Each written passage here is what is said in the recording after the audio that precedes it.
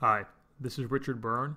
In this video, I want to share with you how you can find Google Earth tours and files without using the Google Earth galleries.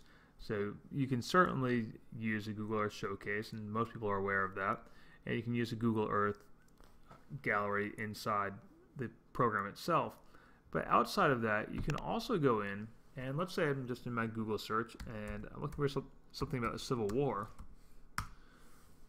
So I'll do my search for Civil War, and let's refine that under Advanced Search to File Type and select KMZ.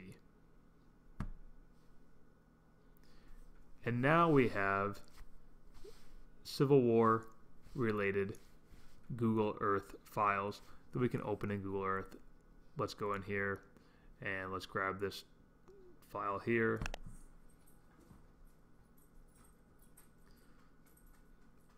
And now I can double click and open that file. And it will open in Google Earth for me. And once it loads, we'll see that it's in my temporary places.